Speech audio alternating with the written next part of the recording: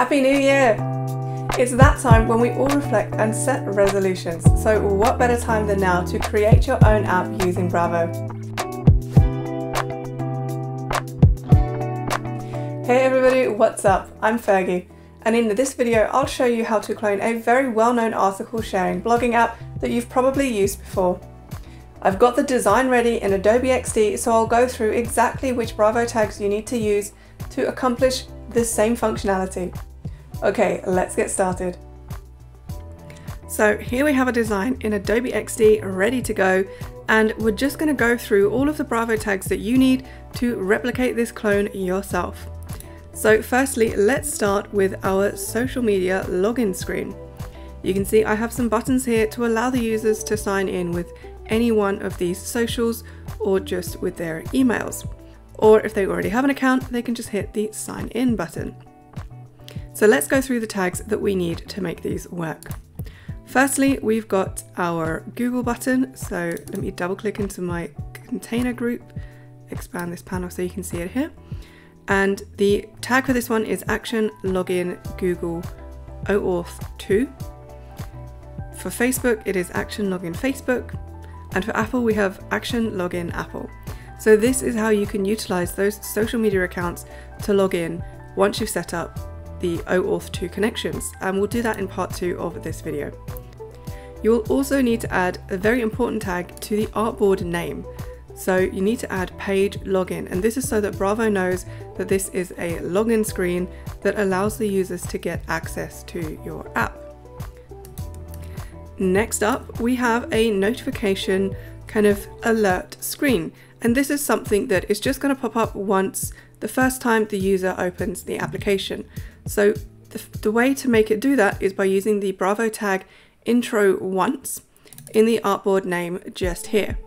Then on the screen we have a little illustration about notifications, a bit of text to explain to the user exactly what notifications they'll receive, and then I have a couple of buttons here.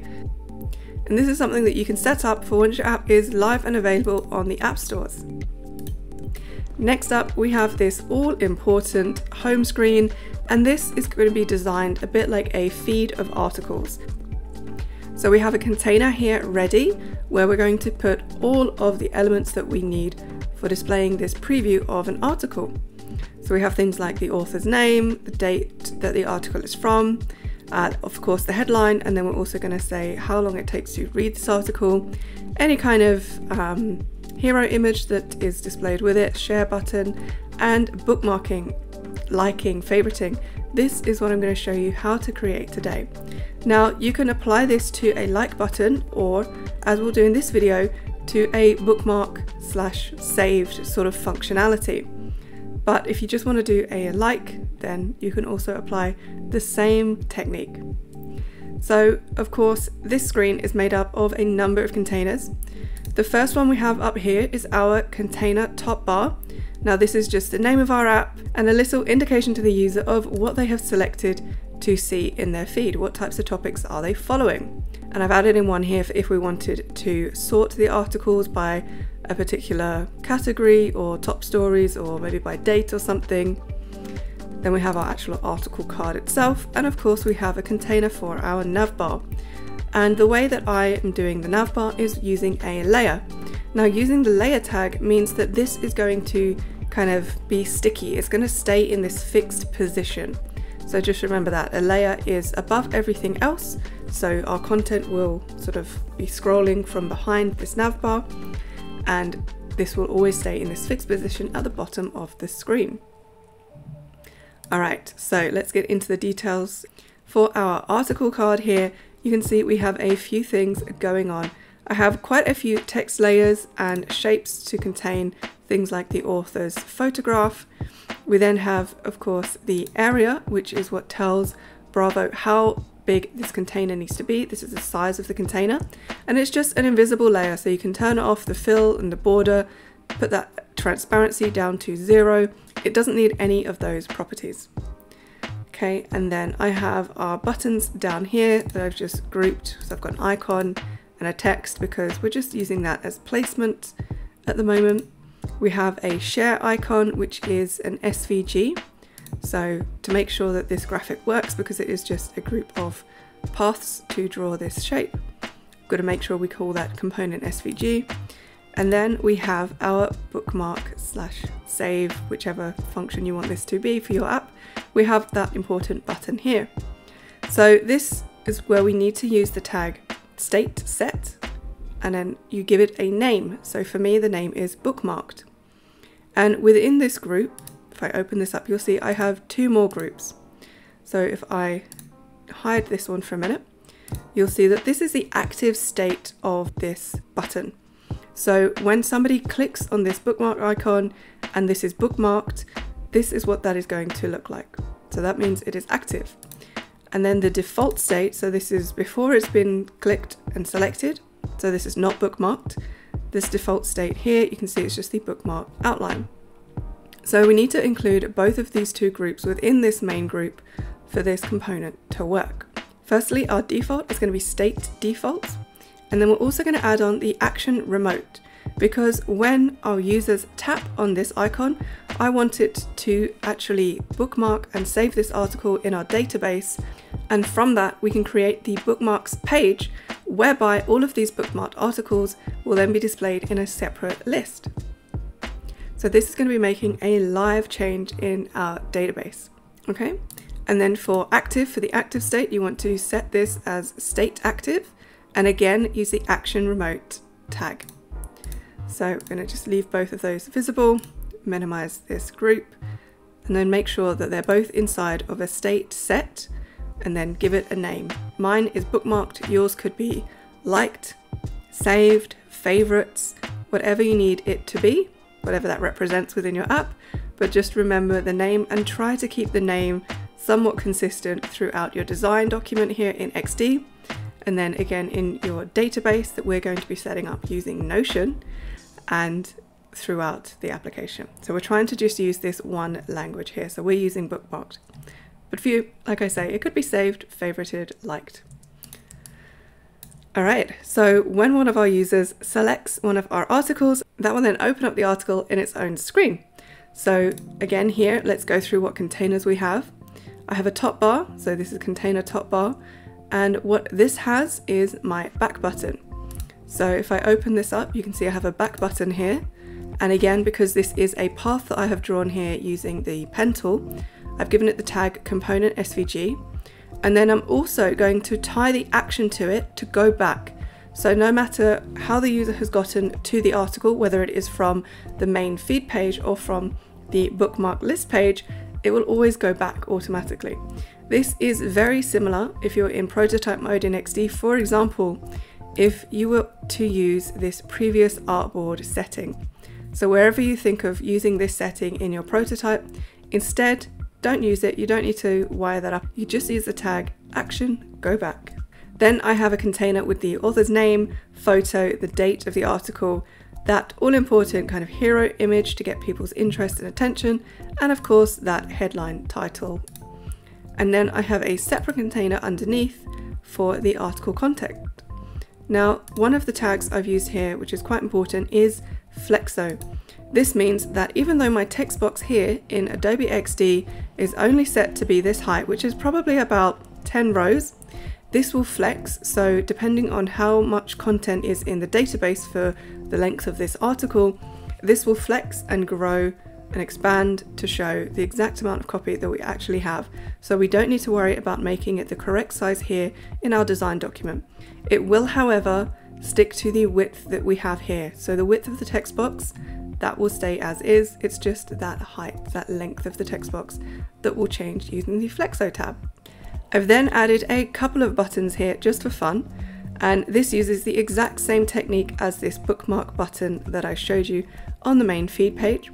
So if you were doing a like button, for example, I've got this heart here, you would use the tags state set, and then I've called this one like. So you can see I've got my bookmarked one that I made before in the middle here. This one is called like. And again, inside I have my active state. So this is where the heart is set to be filled in pink. And we have the default state, which is just a grey outline. So I have both of them here, And again, I've used those tags state active and state default. Now I haven't added the remote action tag here because I'm not actually recording in the database whether the user has liked an article or not, but that might be something that you want to do. So that is where you would do that.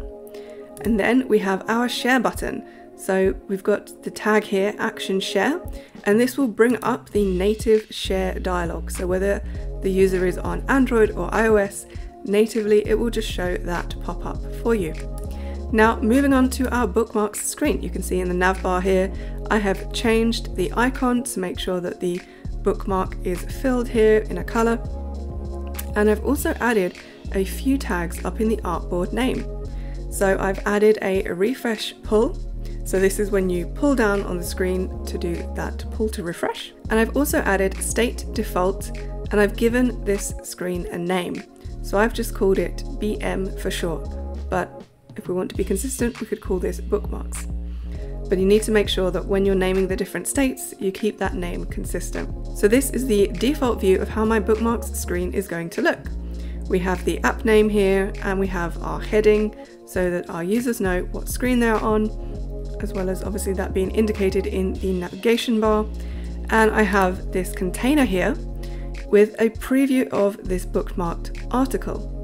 So my container here is very similar to the one on the home screen feed, but I've just edited the components so that the view of it is more compact. I have my article title here, again using that flexo box, and you can see I've said headline goes here, so I know that these will very comfortably fit over 3 lines, but again, if it needs to expand, it can do. I've then got space for the author's name, we've got the read time. Now the reason I have put read and then the actual timing of that in separate text boxes here is because I want this is just the label, right? And then the 5 minutes, the timing, this is what I am pulling from the database. You could, if you wanted to, divide this to be a separate text box for just the numeric value and then another text box for the value, whether that's minutes, hours or seconds. I've just done it this way because that's how I entered the information into my database. I then also have an image, and I've named this bind image here as a little reminder to myself. Top tip, it just helps you see where everything is when you're binding it in Bravo. Then we have our same bookmark button here. However, this time it is the opposite way around. So for this screen, the default state, if I turn off this group, you'll see is actually filled in purple. Because for one of these articles to be displaying in this screen, it means that we have already saved and bookmarked this article, that we want to go back and read it, or maybe we're just saving it for later. So for here, for this screen, this means this is the default state. And then of course we have the action remote. This might be that we've gone in and read it, we're going to remove it from our bookmarks. You could alternatively create a delete button and use a trash can icon or an X icon to do the same thing. But essentially it is just the opposite way around. So the default state here, as I say, is filled, and the active state, which would mean that it is not bookmarked, then this would remove this article from our bookmarked list. And all we would need to do is pull down on the screen to refresh, because we've added that refresh pull tag in the artboard name. So that is everything I have for our bookmarks / favorites / liked list. And then you'll see over here, I've basically duplicated the same screen, and I have removed that container that has the article details. And you'll see this screen here just has the container top bar, so exactly the same. Then I have a separate container, and this just contains the area, so that is the rectangle that doesn't have any properties, doesn't need a border, fill or any transparency. Then I have our error message, so you have no bookmarks yet. And I've also kept our little bookmarked icon there too. Now for this to show up, it means that this list is going to be empty. So this is where the artboard state tags really come in useful. So remember, on our bookmark screen here, we added state default. Okay, for the next screen over here, when we have nothing in this list, we're going to use state empty and then the same name. So I used BM. So you can see here I've got state empty BM. This means that when Bravo does the API call to get the information from our Notion database, it's getting a 0 result. It's not getting an array back from the Notion database because it is empty. So therefore, we want to let the users know that, hey, you actually haven't saved any bookmarks yet. Go and add some bookmarks and then you'll see them displayed here. So the next thing that we need to do is go into prototype mode and set the home screen. This way, Bravo knows which screen it needs to display first. So once we've gone through the login, once it has shown that notification screen once, this is the screen that will be shown. Now from this screen, we want to make it so that if our user clicks on the article to read it, they are taken to our article screen. So I've added this link to the title and also the image. I wouldn't advise adding this prototype link to the area rectangle because it would conflict with the buttons that we've got here. Because if you imagine this tap space, this whole square is going to send you to this screen, but these smaller squares are going to try and do the remote actions. So therefore you might get a little bit of a conflict there. The other connection we need from our main home feed screen is to go to the bookmark screen from the navigation bar. So with that button selected, I have just drag and dropped that link onto our bookmark screen here. Then of course from our bookmarks list, we need to make sure that we link the article to the article view screen, so they can read what it is they're interested in. And those are the only links you need to create so that the items in the list can go to the full screen article.